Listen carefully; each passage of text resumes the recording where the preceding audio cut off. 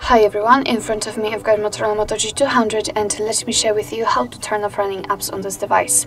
So actually all you have to do is to simply open the recents, and depending on what kind of navigation type you've got set, you can enter this section into different ways. So if you've got the gestures just like me, all you have to do is to simply swipe your finger up gently and hold it somewhere here.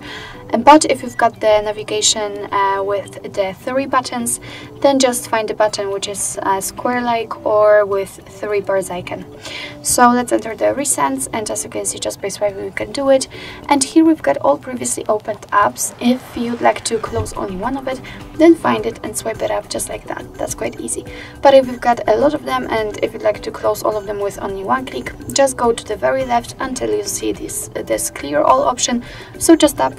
We got back to the home page, so let's enter the recents again to check. And here we've got no recent items, which means that we just successfully closed all background apps.